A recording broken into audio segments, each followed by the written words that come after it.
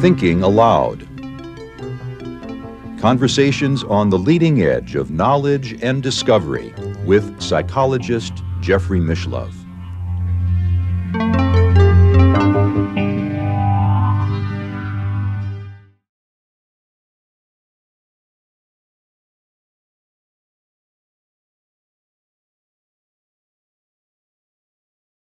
And one day somebody said to me, well, let's say you're right. Let's say there's all this information processing. How would that explain consciousness? How would that explain love, joy, emotion, envy, feelings, pain, blueness, what philosophers came to call qualia? And this became known as the hard problem. Subjective experience as opposed to computation. They're not necessarily the same. The artificial intelligence folks have always assumed that when you get to this level of computational complexity, a critical level, that consciousness would emerge magically, it seems, out of computational complexity. And this guy was turning that around and saying the same thing to me, that how would that explain consciousness? And it kind of stunned me for a second, more than a second. I realized I'd become a reductionist and really didn't have an answer. How would that explain consciousness? Well, fortunately, that person recommended that I read a book by Sir Roger Penrose called The Emperor's New Mind. And the Emperor was probably meant to be Marvin Minsky, who was the scion of AI at that time.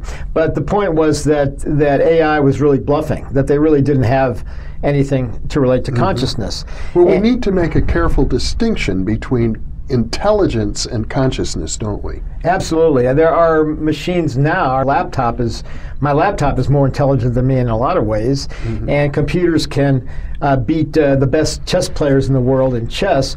But as Roger pointed out, they don't understand anything. Using Gödel's theorem, a philosophical mathematical argument, he showed that understanding is lacking in computation. Computation can do a lot of things, but there's no understanding. And John Searle had a similar argument called the Chinese room argument. If you put somebody in a room and with a lookup table that this Chinese character means this, he can make this translation, and he could literally translate things into Chinese or out of Chinese, but without understanding Chinese.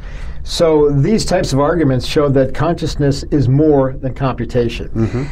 And in this book, which kind of blew me away, it was fantastic, broad ranging over many, many areas with lots of really cool illustrations, hand-drawn illustrations by Roger.